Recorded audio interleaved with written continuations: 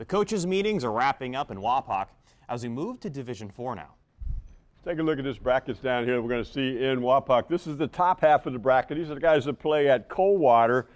And this is pretty much one of those St. Henry Minster type situations. Fort Recovery's had some moments this season, but probably going to see a St. Henry Minster out there in that district semi.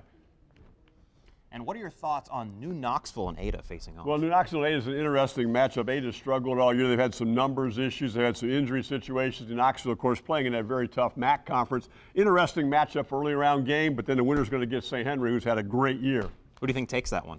Well, I'm not sure. That's a flip a coin when that's why they're going to show up and play that one. I think New Knoxville is probably the favorite simply by the competition level they've seen throughout the season, but that's one of those we're going to have to show up and play that one.